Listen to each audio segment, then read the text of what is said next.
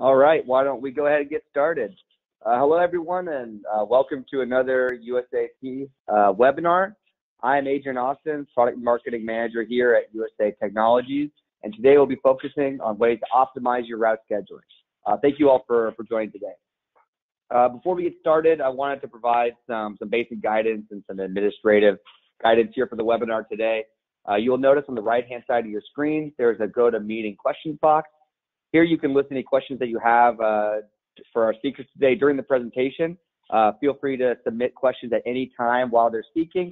And at the end of the presentation, we'll have a Q&A session where we'll try to answer as many of them as we have time to. So feel free to post anytime, and even the questions that we don't get time to answer on the live broadcast, we'll be reaching out to you guys over email to help get you some answers. All right, so today's webinar is being presented by Terry Hovis, our Director of Implementation here at USA Technologies, and Jared Detwiler, Vice President of Operations at OneSource Office Refreshments. So a little bit of background about our presenters. Terry is a NAMA certified executive, 30-year veteran of the vending industry, and experienced feed cloud expert. Terry has mastered every level of the vending business, from route driver to all the way up to senior manager. Now, before joining Cantaloupe Systems, Terry managed a 250-person operation at Tampa Bay Vending. He's also been a route supervisor, an area manager, a public relations and customer retention manager, and a district manager overseeing vending operations in 3 major metropolitan areas. So welcome, Terry. Thanks, Adrian. We're not seeing your screen. Oh, you're not seeing my screen. That is not good.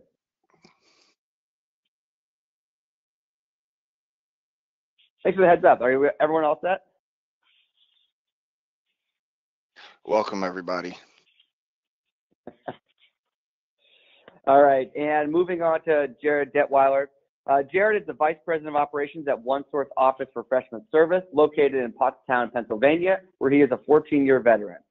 After graduating from Shippensburg University with a BSBA and a major in marketing, Jared joined OneSource as his route supervisor. After 3 years, he moved on to an operations manager role, and in early 2013 began a company-wide technology rollout. Jared's current role includes integrating all lines of business under the Seed platform, including vending, OCS, and micromarkets to increase route efficiency and geographically segmented routes. Jared, thanks for being here. Absolutely. I appreciate you guys having me. All right, this should be a little easier now that you guys can see my screen to follow along. So in this webinar today, we'll be starting by going over a quick overview of some new things that have been happening here at USA Technologies. Then Terry will jump into some of the challenges associated with route scheduling and that we're seeing many operators facing today. From there, we'll dive into how to track and measure different aspects of scheduling in your operation, and also go through 3 different types of scheduling methods that can be used depending on the situation of your machine. After that, we'll turn things over to Jared, where he will walk us through how he runs operations at OneSource and provide some of his suggestions on how operators can improve their scheduling efficiency. Lastly, we'll end it with Terry and Jared opening it up for some Q&A.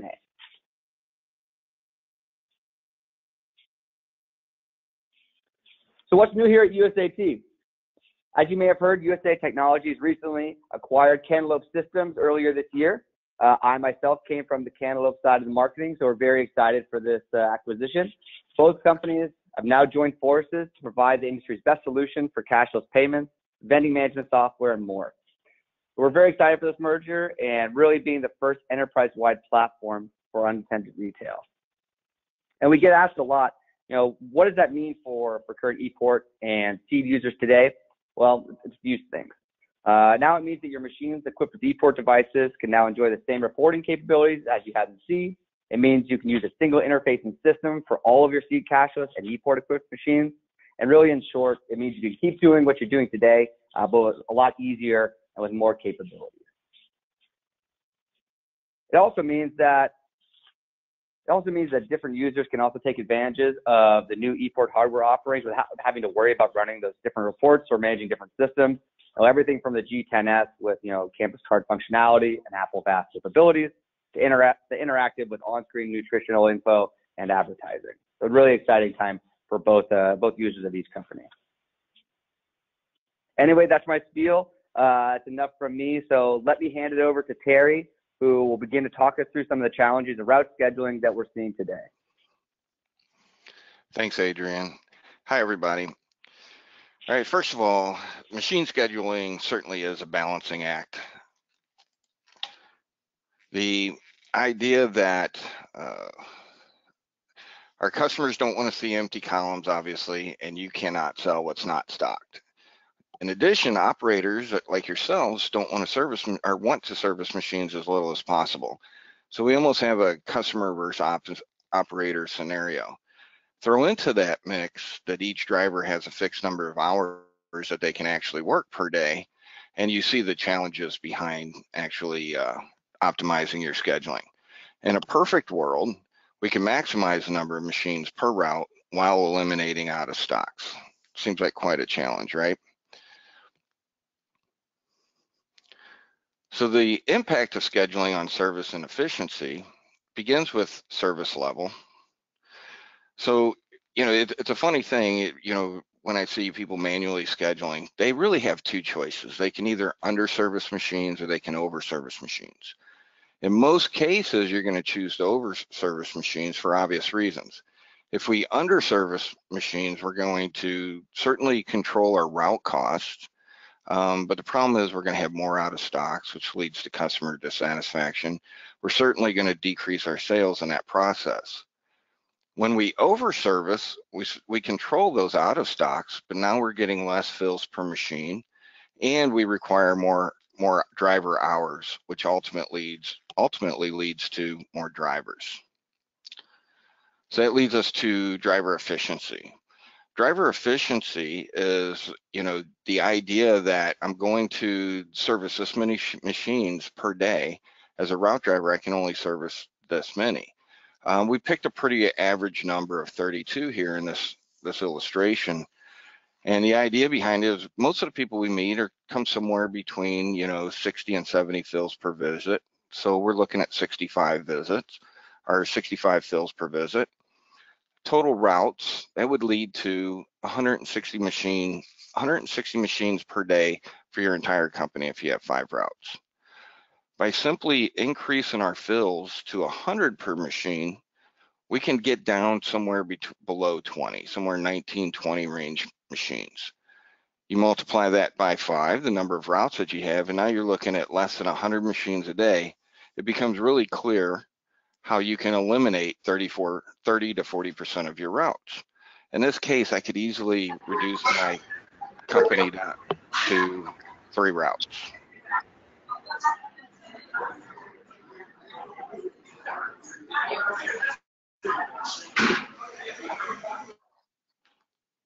Get a little feedback there. So in doing so, a lot of times, we can obviously reduce these routes and we can be really aggressive. Maybe our market is tied into a smaller area and 5 routes is probably the best, or the number of customers we have are probably the max we're going to get. But there's a lot of cases where people want to grow their business. Jared, can you speak on some things like that?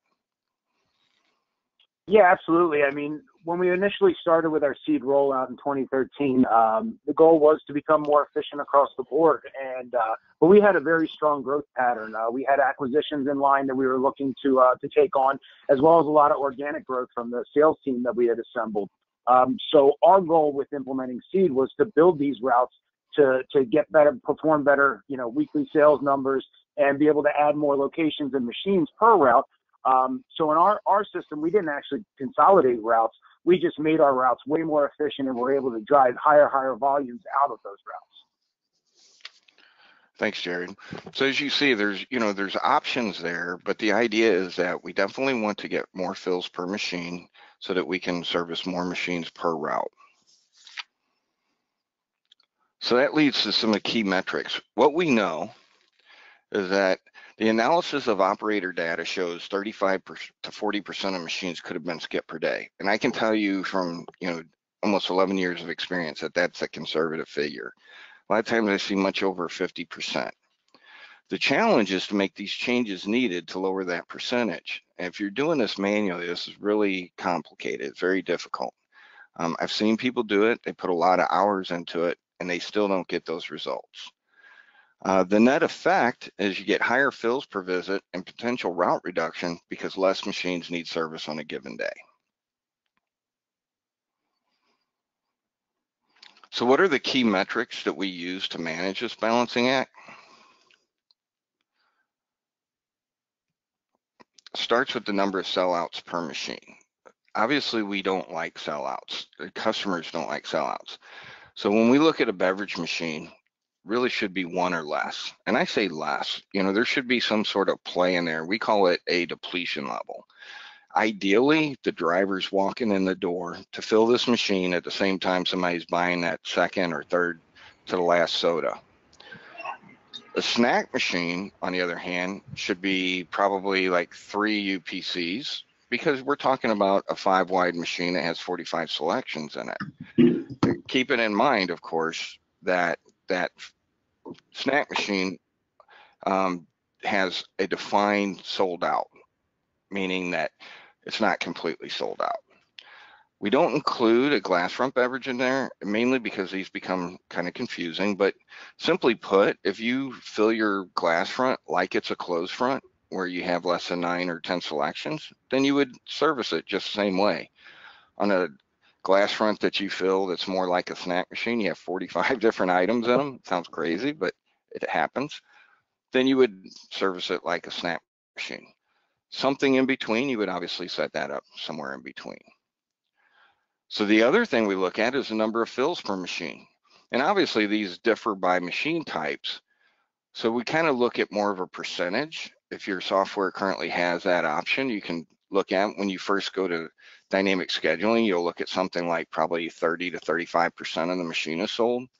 After merchandising, which we'll touch on later in this presentation, you want to get that up to 40, 45%. The big thing, really important, is to focus on your units filled and not the dollars. For one reason, by managing the units, the dollars will follow.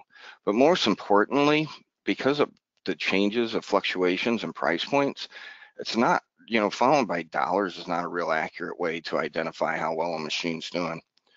A good example, if I can take a minute to explain, is I remember early in my days with Cantaloupe, meeting an operator that had a route that was doing 15,000 a week. And he was really proud of this route.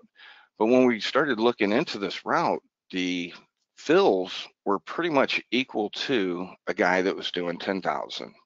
As we dug deeper, we realized that the reason for this was this guy had a lot of convention centers and they were vending soda for $6 a bottle. So as you see, there could be a big fluctuation because the price points are very different.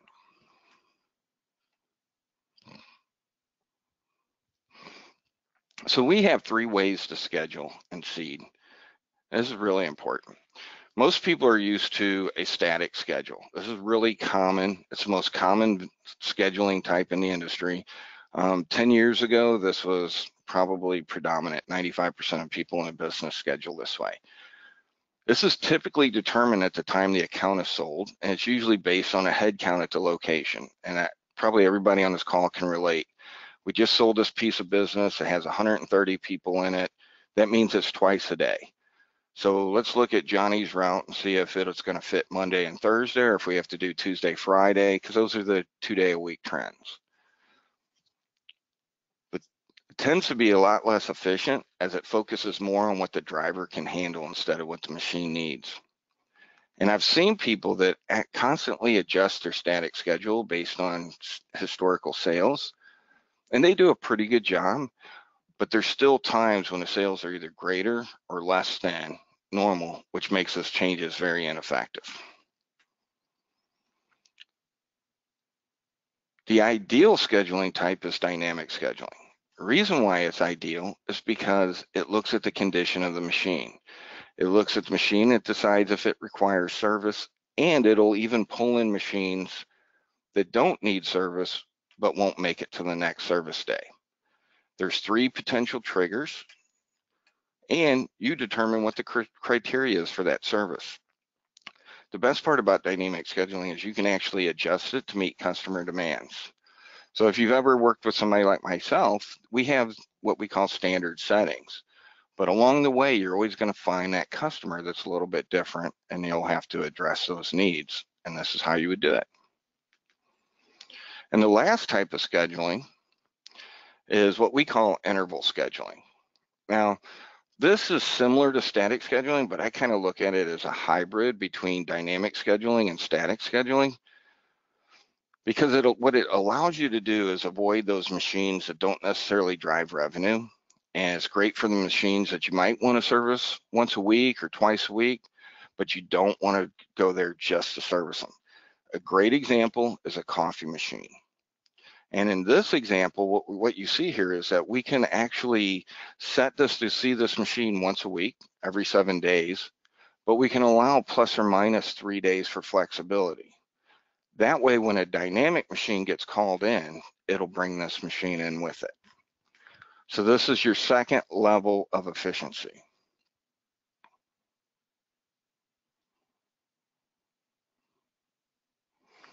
And that leads to merchandising. Scheduling in itself, dynamic scheduling, will bring your company tremendous efficiency. But merchandising will take you to the whole next level. And why is this important?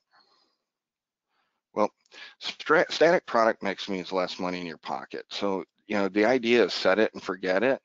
It doesn't allow for you to remove slow items, which is eventually going to increase your spoilage. It doesn't allow you to recognize fast-moving products and make sure that you account for that by adding more coils for that product. It basically makes you stagnant. And then you have the other side, drivers, they're not going to make merchandising decisions to maximize profit. Truth be told, 30 years ago, 25 years ago, I think a lot of route drivers really focus on merchandising. I don't see that so much today. So I think these decisions really need to move into the office. If you're asking your drivers to make these decisions for you, I think even the best drivers will tend to merchandise 80% of the machine instead of the whole 100%. The other thing you have to keep in mind is that you really need the ability to mine this data. It's really difficult to make these decisions if you don't have a clear view of what is actually selling in your machine. I look back in my days when I was running a vending operation, and what I really remember the most is that I always knew what left the building quickly. I never really knew what sold in the machines very well. And that's an important piece, because are these items being thrown away? Are they riding in the truck? Are they just sitting in the machine? It's difficult to know. So here are some basic merchandising tips. Better merchandising will help extend service frequencies and increase sales. And to expand on that, I will go as far as to say that better merchandising will pretty much handle every business goal you have. By merchandising your machines, you can increase revenue by providing high demand items. You'll decrease spoilage by removing the slowest selling items. You'll decrease cost to service because you're going to go to the machine a whole lot less. And the other thing to think about is when you're decreasing your service, that affects other parts of your business. It could affect your money room. It can affect your warehouse. So all these things factor in. Certainly the gas pump. And most importantly, I think this increases customer satisfaction. And these all lead to high profits. Another point is that top sellers need to be in the highest capacity columns in a beverage machine. I know this sounds like common sense, but I know in my days, we'd set up a machine that pretty much stayed that way. So if we had Mountain Dew in a single coil and it became the fastest selling item in that machine, we'd never take the time to go out and replace Pepsi with Mountain Dew and make sure that it had the real estate that it deserved. Also, top sellers should be looked at to double up in beverage and snack machines. I know, an old way of thinking was you never doubled up anything, that you wanted variety. But the truth is that customers appreciate you having the products and the machines that they're looking for. And it certainly goes a long way to reducing your service frequency. Now, this one top sellers must be in every machine. I certainly agree they should start off in every machine. But when I look back again, maybe 9 years ago, when we were pretty early in our days of dynamic scheduling really taking off, there was an opportunity with a group of vending operators. I think there were 14 companies. And I remember a stat that they provided that stated that Cheez-Its were the most popular item sold. They had the highest sales volume. But of those of Cheez-Its, 20% of the machines that Cheez-Its was placed in didn't sell at all. So really, merchandising needs to be at a machine by machine basis. And of course, shorter shelf life items might not need to be in many machines. You really have to manage those short shelf life items. Very, very important.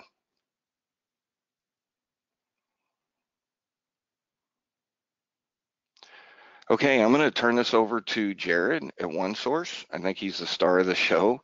He's going to show you what kind of results you can expect and maybe give you some points of his own. Jared? Thanks, Terry. I appreciate it. All right, so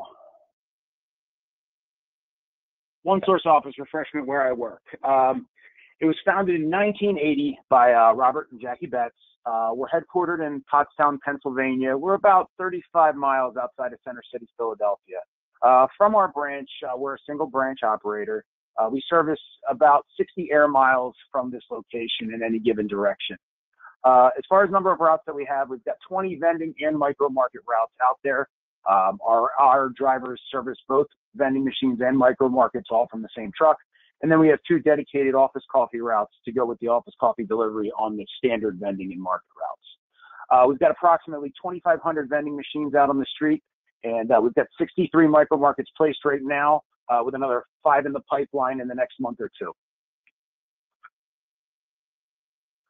So some results and recommendations from me on scheduling, merchandising, and just seed in general. With the help of seed scheduling tools, we've been able to increase our average route totals by over 49%. And this is pretty evident in the numbers that I'm about to show you here. Before we used dynamic scheduling, our average route total was just over $10,000. And we thought that we were running very strong routes at that time. And at that time we were. There wasn't a lot of adoption into telemetry and into seed and dynamic scheduling.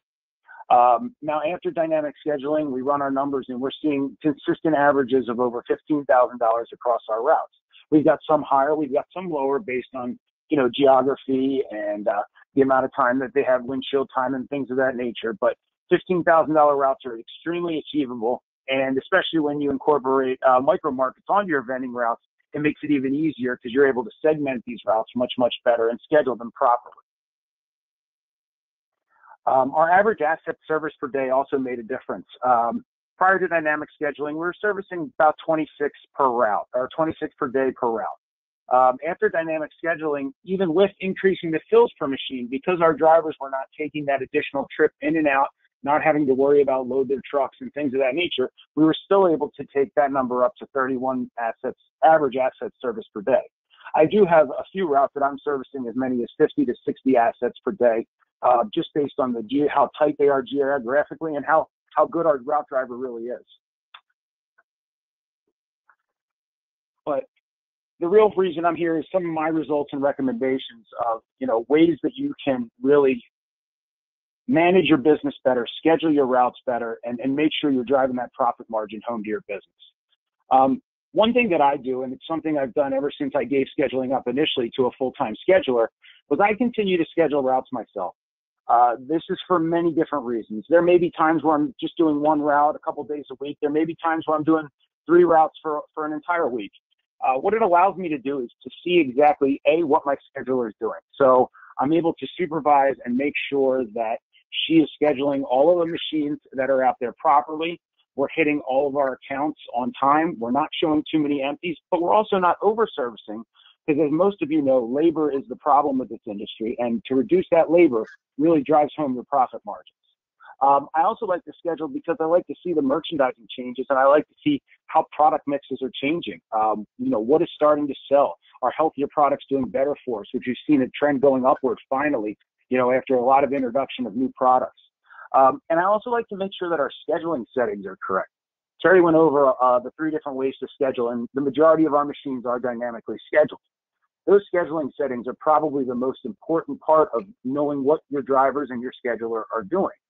These scheduling settings, based on the amount of depletions you're okay with, allow your scheduler to perform at her finest, his or her finest.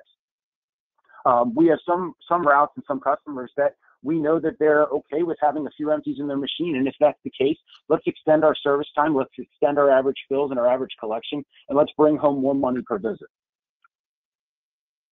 I also think that a very important part is if you're able to have a full-time scheduler and you're someone who really dives deep into your routes, they should have the merchandising authority to make any type of changes that they see fit.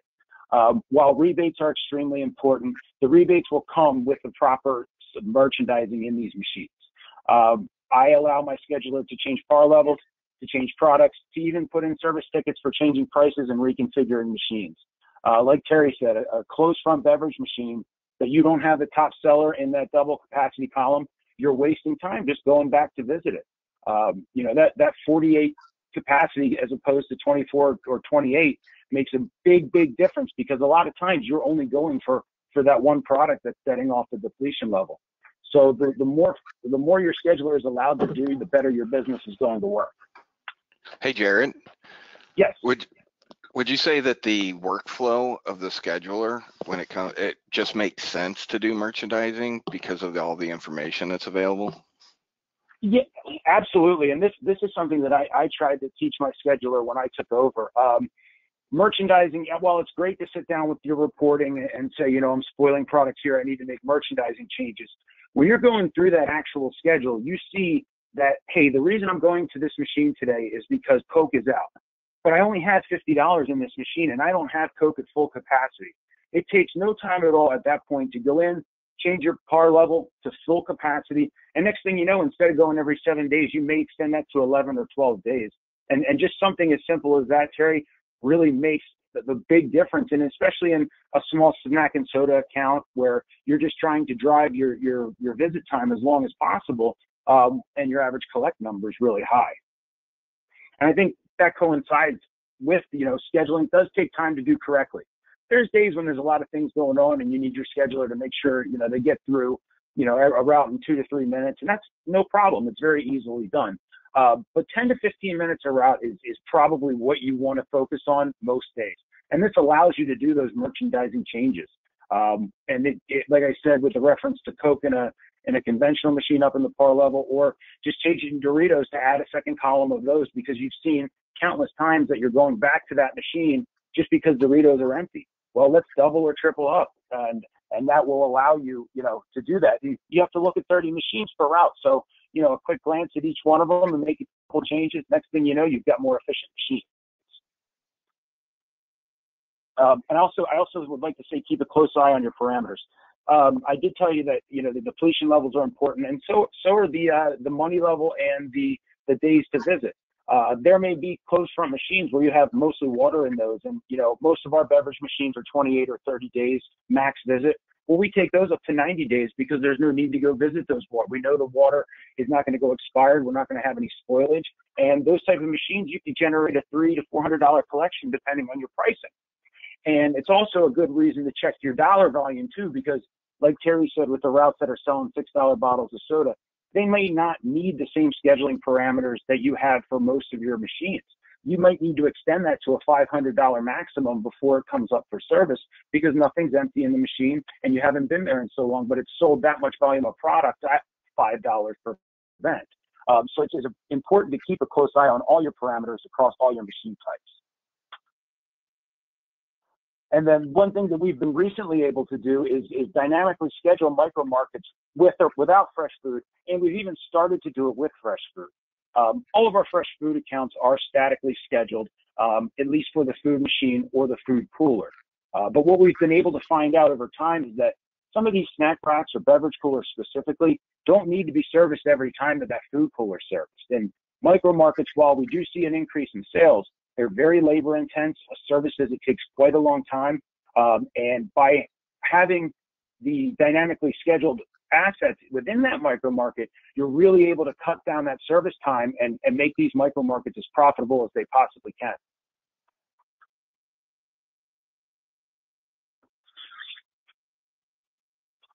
All right, awesome. Hey, Terry and Jared, thanks a lot for presenting today. Those are the slides we had to present. The next section we're going to be going on to is the Q&A section. So if you didn't have any questions that you wanted to ask, now's a great time to go into the question box to the right-hand side of the GoToWebinar control panel and drop down the questions menu and type it in there. While people are going and typing in questions, we have a few that already came in. I believe this one could be both for Jared or Terry, and it is on dynamic scheduling. Do all three of the triggers need to be hit? I assume that needs to be hit to go out and trigger visiting a machine. Okay, this one's easy, so I'll take it, Jared. I'll let you get the more complex ones. Yeah, actually, any one of those three triggers will schedule the machine. So that's the minimum cache, and I know the example I showed was kind of high. I think it was 225 or 250. A snack machine, for example, would probably be more like 175. Closed front drink machine would typically be somewhere, 225 to 275, depending on the price point, and a glass front somewhere in between. But absolutely, those are three different triggers, and all three will trigger service.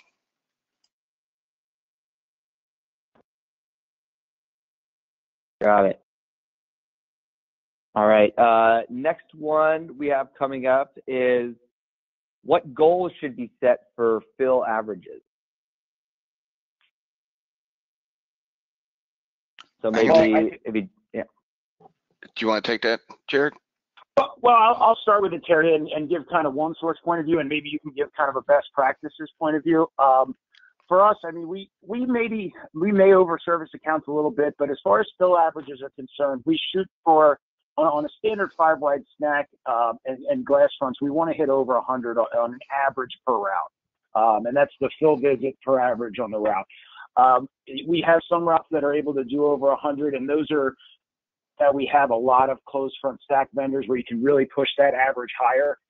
Glass fronts are a little more challenging. We don't set a lot of our glass fronts up like stack vendors. We use a lot of variety, usually in the neighborhood of anywhere from 20 to 25 SKUs. So with those, it's a little more difficult to achieve those kind of numbers. But on average, I think 100 fills per visit is where you want to be, if not higher. Yeah, I would agree with that. And, what I'll say is that I see, initially when people go to dynamic scheduling, they're going to fall somewhere between 95 and 100 on their fills. It'll increase as they merchandise. So just simply by improving your scheduling technique, you're going to be able to get to close to 100 fill average, but merchandising will take you to greatness. And when I say greatness, if you get to 120 units per machine, 125, you're going to be great. You're going to see huge routes and huge profits. Awesome. So another question coming in is there a way to have the schedule show up on a driver's iPod or iPad if you want it to be serviced without the supervisor having to go in and move them around?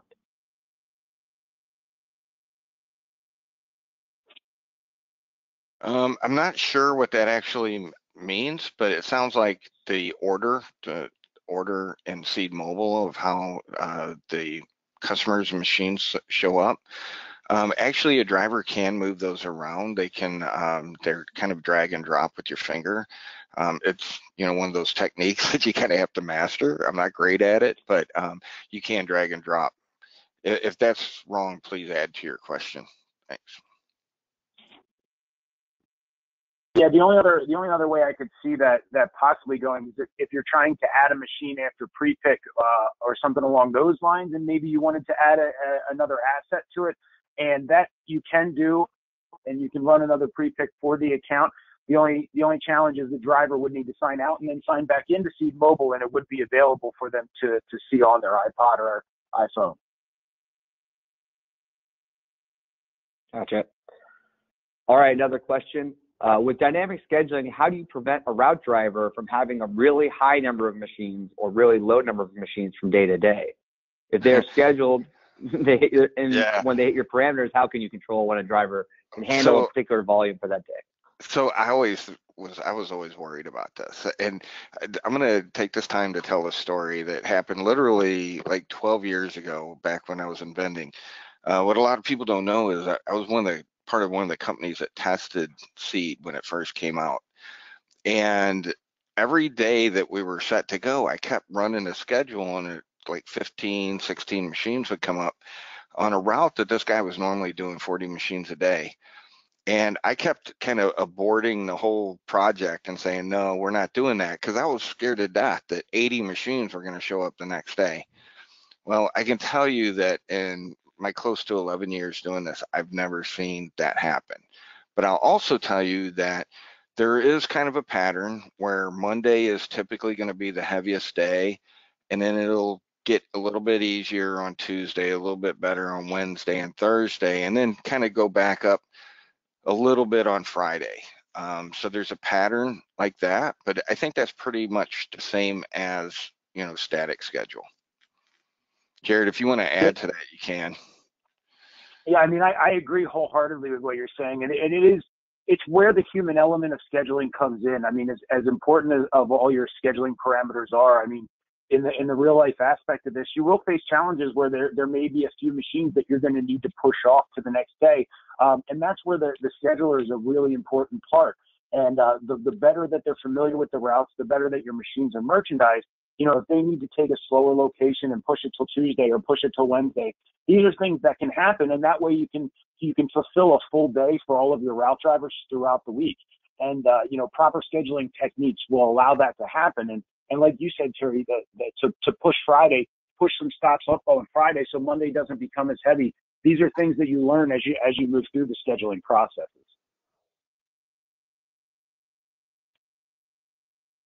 Great. All right, another question coming in. Do you have pointers for scheduling bill changers? Yes. So it depends on your money room, really. If your money room is flexible and they will allow for you to give them a list, say 2 o'clock in the afternoon, of bill changers that you need for the next day, then by all means, I would use the interval schedule similar to the coffee machines. That way you're not making a special trip. Other than that, the only other option is to do static scheduling. So in most places, and I would hope all places that have a change machine, they most likely have a food machine also. So if you're going to do a changer that's static schedule, make sure that you include the food machine and make it static as well. It would be a real disappointment if you went to a location simply to change out the change machine. Yeah, bill changers were something that we had to kind of change our processes in the money room a little bit just to make sure that it worked with us, because before, just like all of our rest of our schedules, bill changers were static and the money room knew which bag needed to go out for the next day. And the majority of ours have been now interval scheduled. And one thing that we did is we cut down the amount that was in all of the bill changers to only 3 different amounts, so that the money room could very easily prepare those for the next day. And about 2:30, 3 o'clock in the afternoon, we come down with the list for the bill changers, and they get put out in the lockers for the next day. We do have a few that are statically scheduled, and those are in rare circumstances where the bill changer is really the machine that needs to be serviced. And these are in mostly like drug rehab facilities, but a lot of times we're pairing it with another one of the machines to make the trip worthwhile. Yeah, that's a great point. That's one thing that can really help your money room in a lot of ways, is to reduce the different, levels of currency that you put in your change machines. Limiting the different options would certainly help as well. Got it. Another question, do you dynamically schedule for glass front cold food machine? So if you're talking about glass front, like the type that, like a 780 that looks like a snack machine, we absolutely do. A lot of people have started doing that. If you're talking about more of the carousel type, those are really difficult to do. If you've ever read a DEX file, each section presents as a coil, so it's really difficult. Even if you could, I think the challenges that the driver would face would be very difficult. But sure, on a glass front food that is designed like a snack machine, you could absolutely not only schedule, but you can pre-kit it as well. And we are actually doing that. We've eliminated about 75% of our rotating machines for that exact reason, and it allows us to better control the product that's going in. And we're pre-kitting all of the frozen product that's coming out of our warehouse, and then our drivers are ordering for certain coils in that machine the fresh product that's going in there, our fresh sandwiches and our hoagies, the things that get delivered into us. And with almost all of our glass front food machines, we incorporate usually at least one, possibly two shelves of beverages. And what this allows us to do is get some more funds out of that machine rather than just food, because we all know how much spoilage and waste is involved with food, whether it be fresh or frozen food items. And this having the beverages in there also allows that machine to make a little bit more money. Yeah, and one last point on that is when you're setting up your dynamic scheduling criteria, you want to look at your max days as the max days that the product will, the smallest shelf life item will hold, so that you don't have the spoilage issue. Yeah, that's a great point. All our max days are either 5 or 7 days, depending on if we're using fresh product or if we're using all thawed product. So yeah, that is something that we did have to do too. Great.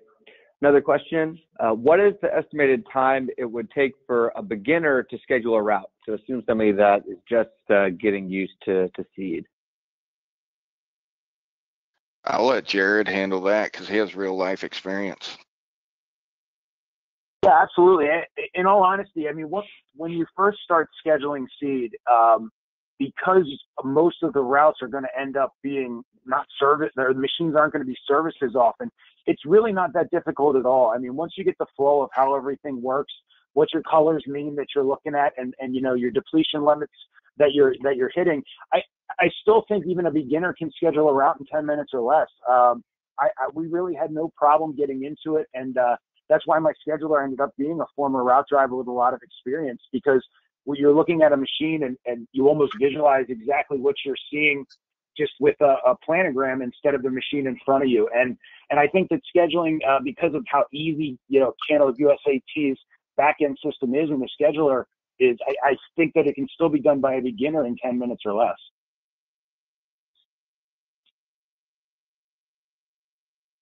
Awesome.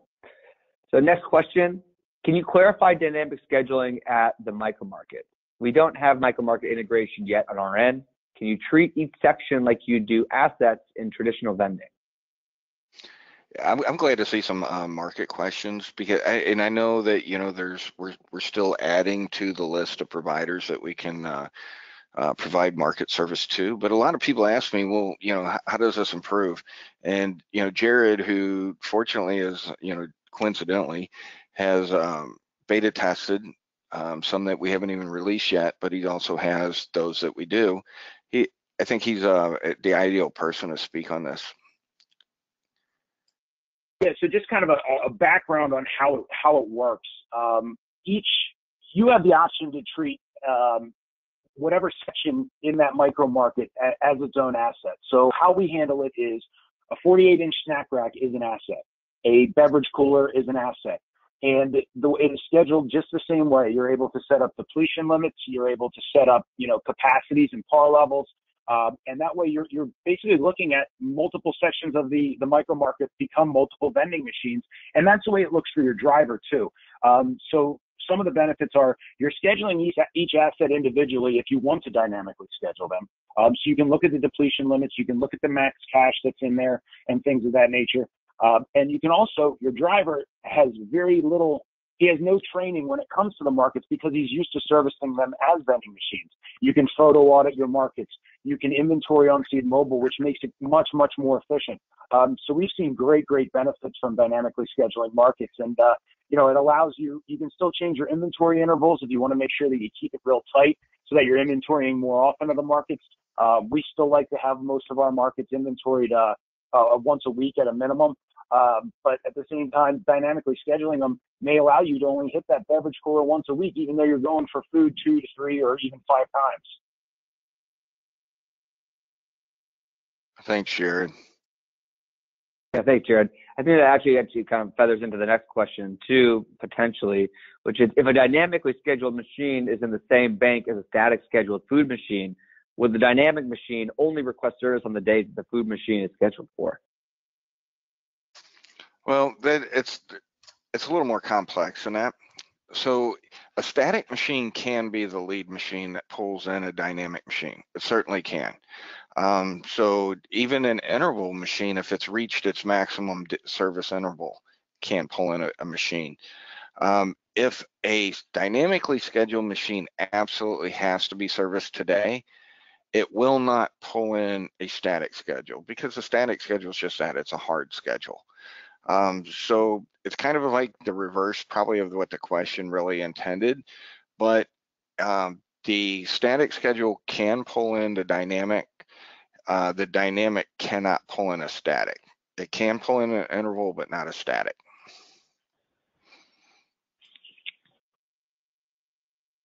All right.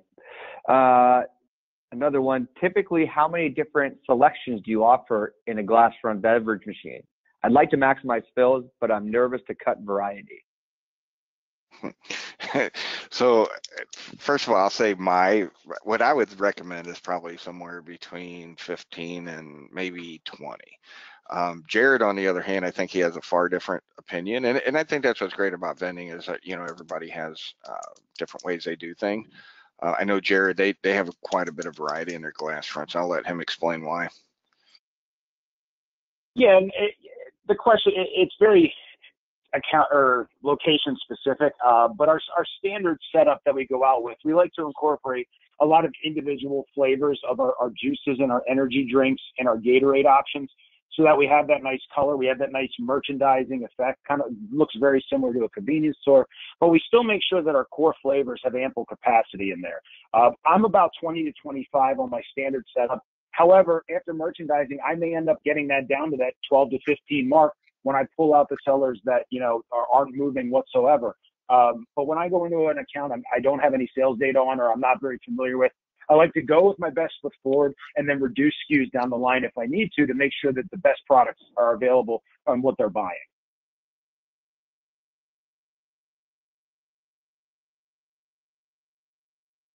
Got it. That makes sense.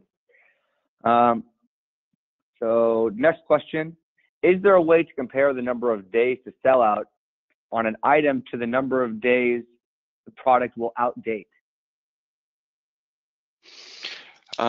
Well, actually, the way we look at it is, when you're looking at a whole machine, so you take the item with the shortest shelf life, and that becomes the days between service. Typically, that's going to be pastry on a snack machine. It's usually going to be either a diet product or a diet caffeine-free product, and a soda machine, and that becomes it. That's why typically you'll see that our standard setup for a snack machine it's usually going to be 21 days, because most people are using like Clover Hill and Mrs. Freshley's nowadays, and that's about what they have, a little over 21 days. The soda machines, for example, most people will go 45 or 60 days on those, unless they want to service a machine at least once every month, and then they'll probably go 28 or 30.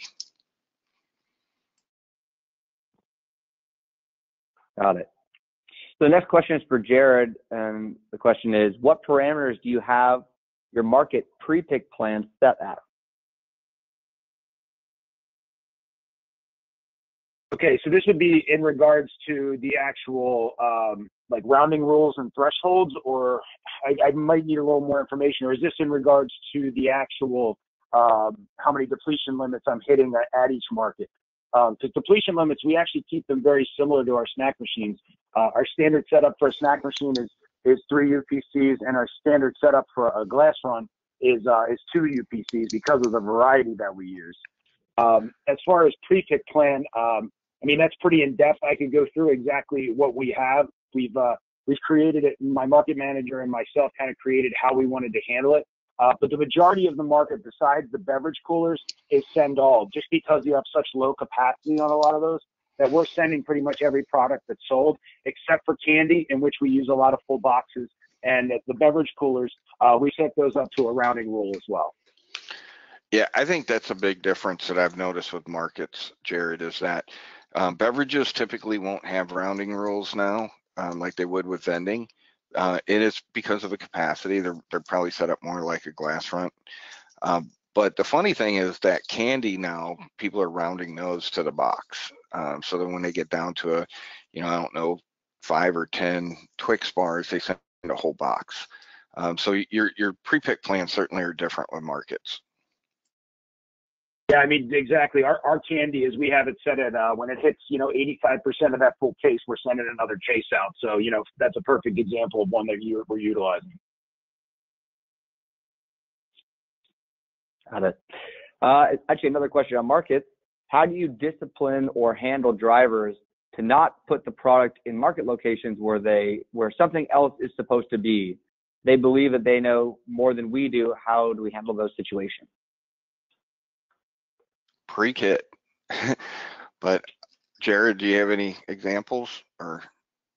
I mean that's the easiest answer. And look, there'll be times where there's issues, with drivers not having or putting the wrong product in there because it was picked wrong in the warehouse. Little things like that. But the best feature for us and something we've learned to love is the photo audit on Seed Mobile. And what you're supposed to have in there. And as long as your warehouse is picking the product that's set up properly, the photo audit confirms that it's there, and you're able to kind of make sure that you have evidence that your market looks exactly like it should on the computer screen. And I think that's one of the best features of Seed Mobile with markets.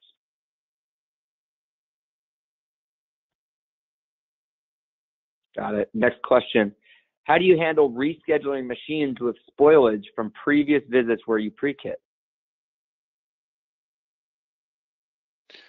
Jared, you've got real life experience. You want to talk about that?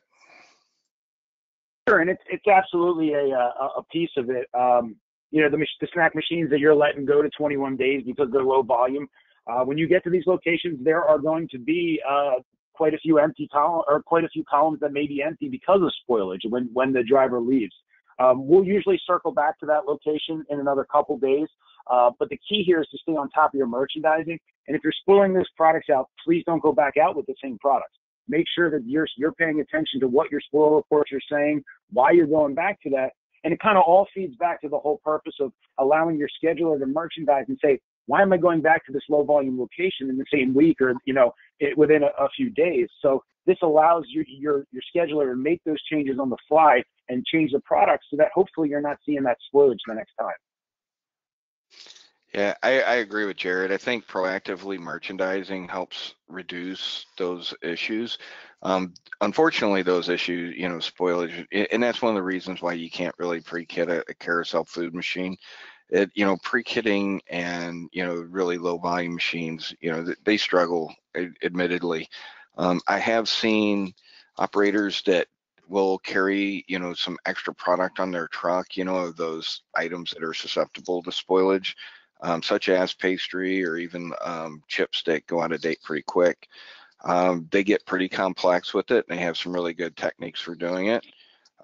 Too much probably for this conversation, but I'm sure we'll have opportunities to talk about them. Great. So a question on merchandising. How often do you merchandise your machines? For us, we have a schedule. So we try to touch every route every 90 days full across the board. Like I said, we're merchandising machines on a daily basis, just going through the scheduling techniques, and we try to make sure that we're hitting that. But every 90 days, we want to make sure that we hit at least every route. And we have a rotating schedule that both my market manager, my route supervisors, and my scheduler go through to make sure that we're touching these accounts.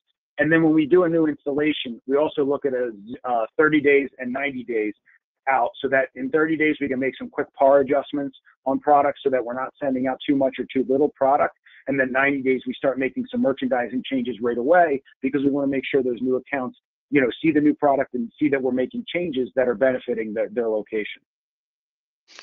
90 days is good because that's probably going to coincide with seasons as well. What we see is, especially like I live in Florida and I ran a vending operation in Florida. So what I always, our seasons aren't as drastic as the rest of the country, but I did see a big change between summer and winter.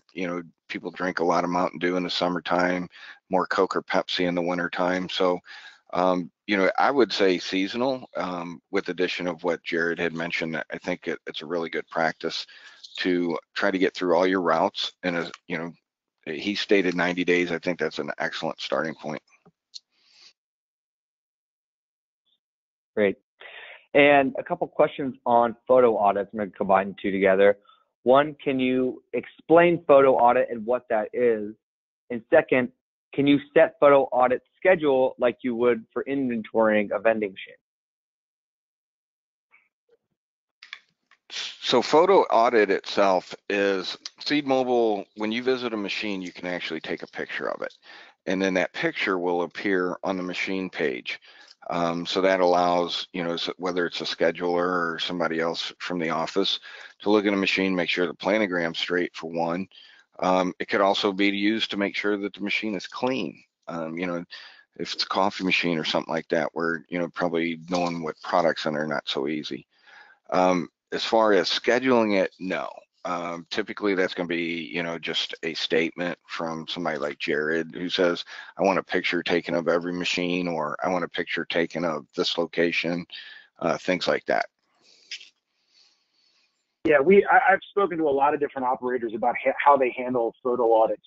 We personally utilize the photo audit for markets they're taking a picture of at every service. Whatever asset they're servicing, they take that picture so that we can compare the planogram and make sure that even if the assets are scheduled or whatever the case may be, they are merchandised and fixed and cleaned up. With snack and beverage machines, we have them take a picture at every inventory. We inventory our machines as a default setting every 4 times. So at every 4th time, they'll take a picture with the inventory, and this allows us to make sure that there's no empty columns that coincide with an inventory that may not be showing as an empty column. Also allows for cleanliness. We use photo audits for our coffee machines. The drivers actually take pictures of the inside of the machines so we can make sure that they're clean and when they leave like they should be. So there's a lot of different benefits to the photo audit. But yeah, we do ours at every inventory. Got it. Well, that's great. I think that's all the time we have now for questions. Thank you to everyone that submitted them. You guys asked some great questions. And also a huge thank you to our guest presenter, Jared. Really appreciate you coming on today. It was a lot of really good insights. Thank you very much. I appreciate being here and, sharing some experiences I've learned with Seed. And, Terry was kind of my mentor, so it was nice doing this with him as well. Fantastic. And Terry, big thank you to you for driving the majority of the presentation. And again, thanks to everyone else.